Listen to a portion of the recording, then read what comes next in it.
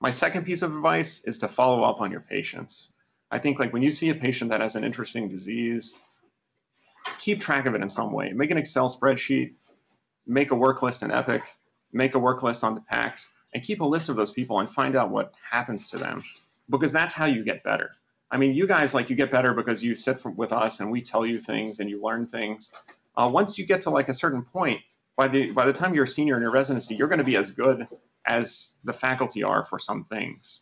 And to make yourself better, you need to follow up on your patients to see what happens. If you say someone has lymphoma and then they turn out to have something else, then you need to know that. Otherwise, you're just going to call the same thing that looks exactly the same thing. The other thing is, like, the clinical service providers, they get this constantly because they see the patients back in their clinic and they know what happens to the people. And this gives them a huge advantage over you because they know what's going on. You should be following up on your patients. Like, you should have a list. You should keep track, because that's how you learn and that's how you figure out what happens to people. Otherwise, the neurologists, the neurosurgeons, for other specialties, the orthopedic surgeons, the general surgeons, the breast surgeons, they have a huge advantage on you because they took it out and they saw what the path was. If you're not getting that, you're cheating yourself.